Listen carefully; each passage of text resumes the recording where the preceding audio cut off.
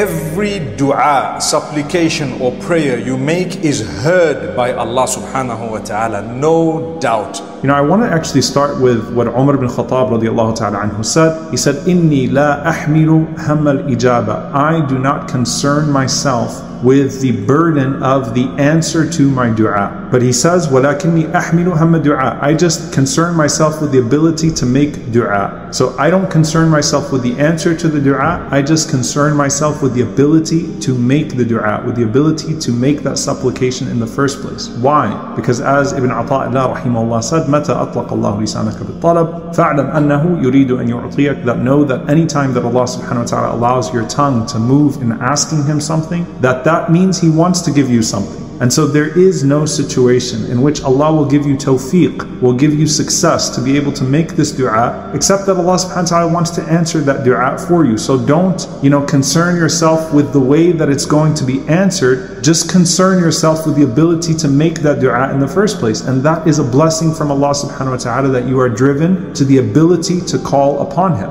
Now, with that being said, you make your dua, and as you supplicate, your supplication goes to Allah subhanahu wa ta'ala, Al-Alim Al-Khabir, the most knowing, the most acquainted, Al-Hakim, the most wise, Ar-Rahman, the most merciful. It goes to Allah subhanahu wa ta'ala, and you have entrusted that supplication now to Allah subhanahu wa ta'ala, for Allah to answer you in a way that is best for you. And the Prophet sallallahu alaihi wasallam said that Allah subhanahu wa ta'ala would either answer that dua as you asked Him for it, or Allah subhanahu wa ta'ala will block an evil, an equivalent evil, a calamity, as a result of that dua. He knows us better than we know ourselves. If we're asking for something that He knows is very detrimental for us in the future, you desperately want to marry someone and Allah knows that something really bad is going to happen afterwards, He may save you from it by answering your prayer, by not giving you what you want, simply because He loves you more than you love yourself. Subhanallah, that is something amazing. The moment you understand this, you will understand the Almighty says to us, I've always heard your dua, your supplication. I always answer it. I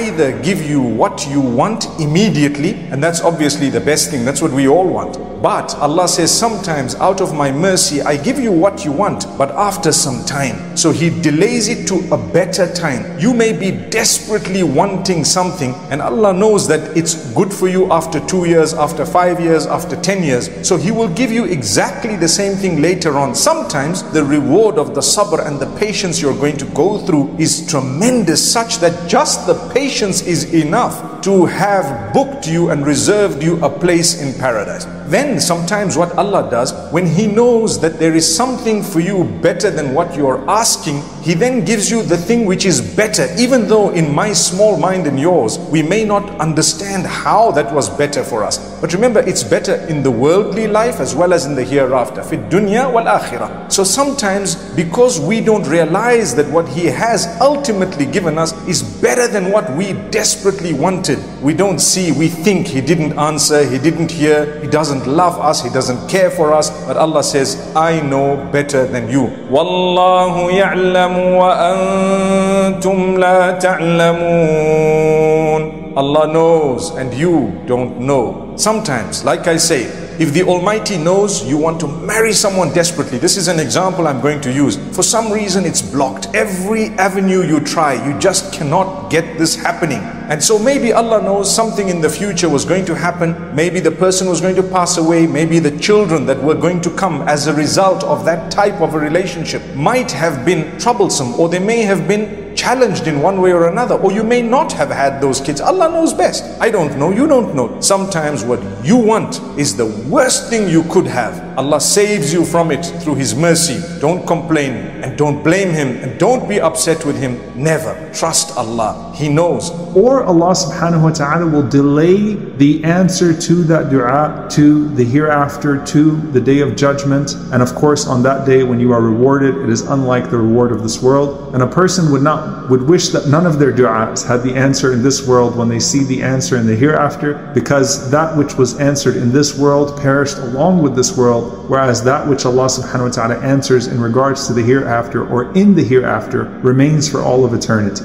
So these are some of the ways that He responds to your dua, your prayer. But He definitely answers your prayer. What's your job? Your duty is to keep asking, keep nagging, keep repeating. Repeat every day. He loves it when you repeat, "Oh Allah, grant me. Oh Allah, you are most merciful." You know how to ask Him? Let me explain. Number one, praise Allah. Number two, seek the forgiveness of Allah. Number three, send blessings and salutations upon Muhammad, peace be upon him, his family, his household, his companions. Number four, ask what you want in the most beautiful ways, and ask in any language you want. Keep repeating it and express how desperately you want it. If you really shed a tear or two, it would help, because subhanallah, Allah is very, very merciful. You know, when you shed a tear, subhanallah, it actually is another level of supplication. Then as you're ending your prayer, make sure you end it again with the blessings and salutations upon Muhammad sallallahu alaihi wasallam, and perhaps some praise of Allah subhanahu wa ta'ala. That's how you ask Allah. And if you were to precede your supplication with a good deed, the chances of it being accepted are far more. If you were to precede it with a charity or fasting or salah or something good, recitation of the Quran, it would really be good. Then there are certain times that are better than other times. Get up at night when everyone is asleep and cry at the time of tahajjud, at the time, the last third of the night. Cry at that time, ask Allah, because Allah subhanahu wa ta'ala tells us that at that moment He descends to the lowest heavens asking,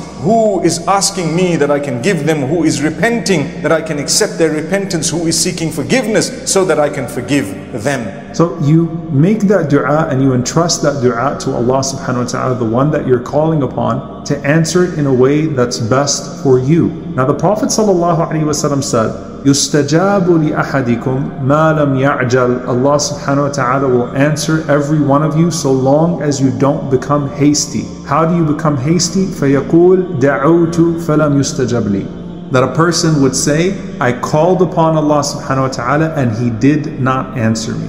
When you do that, no matter how the dua has transferred, it's left your heart, it's left your tongue, it has gone to Allah subhanahu wa ta'ala, and the Prophet sallallahu alaihi wasallam said, your Lord is too shy for you to raise your hands and for Allah subhanahu wa ta'ala to allow those hands to come back down completely empty and unfulfilled. Allah is too shy, subhanallah. He's too shy for you to make dua and to come back empty-handed. So you made that dua and you sent it to Allah subhanahu wa ta'ala, and then you say, Da'utu falam yustajab li. I called upon Allah and He did not answer me. At that point, no matter how the dua is operating, it becomes completely irrelevant and it becomes completely ineffective. It ruins the dua, it spoils the dua, because you lose the essential component of trust in Allah subhanahu wa ta'ala as you're making that dua. That means you gave up, so Allah does not give up until you give up. If you've given up, it's over. But if you haven't given up, remember, Allah will never ever give up. And another thing that's really important about this is, subhanAllah, to not let the shaitan tell you that the delay in the answer to your dua is some indication of Allah subhanahu wa ta'ala not loving you. You know, think about this. Who was more beloved to Allah than the Prophet Muhammad sallallahu alaihi wasallam? Who does Allah love more than the prophets, than Ibrahim alayhi salam, than Yusuf alayhi salam, than Yaqub alayhi salam? Right? We're talking about Abraham and Jacob and Joseph and Ayyub alayhi salam, Job.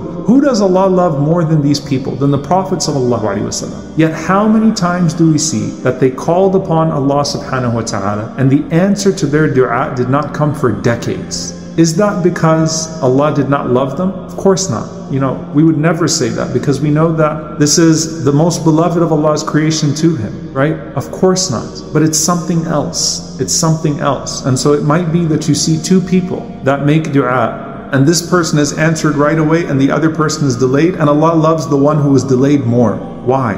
Because it may be that, subhanAllah, as you are turning to Allah subhanahu wa ta'ala in dua, that Allah is increasing you, and He certainly is when you turn towards Him. Allah is increasing you in His favor, in His love. Allah is increasing you in your good deeds. Allah is elevating your status in the hereafter, because a dua wal ibadah, dua is worship. And so all that you are gaining, aside from what you are specifically asking for, in the process of that dua is certainly increasing you in Allah's love. And what more could you want than that, right? What is greater than that? As you're going to Allah subhanahu wa ta'ala, and Allah subhanahu wa ta'ala is increasing you in His love, as well as responding to you in a way that is most befitting to you. And subhanAllah, that is a precious jewel that, that we take every time we turn back to Allah subhanahu wa ta'ala in dua, aside from whatever it is that we're asking from Him.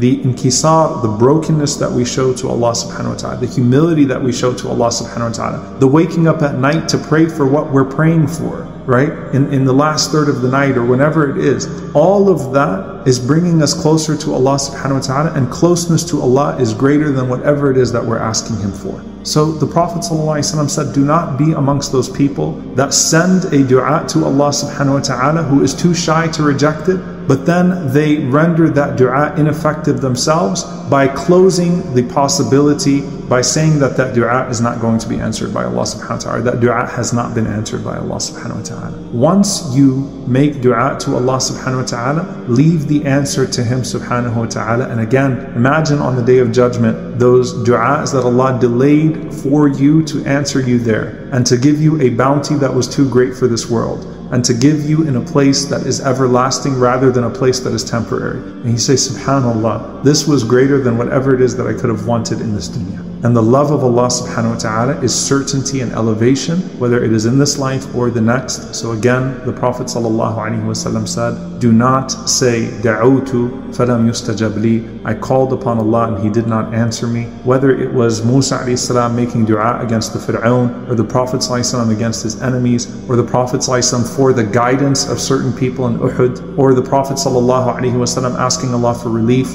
or Ayyub alayhi salam calling upon Allah subhanahu wa ta'ala, or Ya'qub alayhi salam calling upon Allah waiting for his son, or Yusuf alayhi salam calling upon Allah subhanahu wa ta'ala waiting for relief from the prison, or whatever situation he was in. All of these situations teach us that Allah subhanahu wa ta'ala will answer the dua of the one that He loves, but on a time and in a way that is most befitting to that love. And Allah subhanahu wa ta'ala al-Wadud knows what's best for us. So we ask Allah subhanahu wa ta'ala to make us amongst those that are beloved to Him, and we ask Allah subhanahu wa ta'ala to make us amongst those that are always turned back to Him in dua, in a state of brokenness and humility, and in a way in which we are always elevated in this life and in the next. O Allah, grant us the ability to be pleased with Your decree, and decree for us that which is the biggest blessing for us. Make it easy for us. Grant us our wish when You know it's best for us.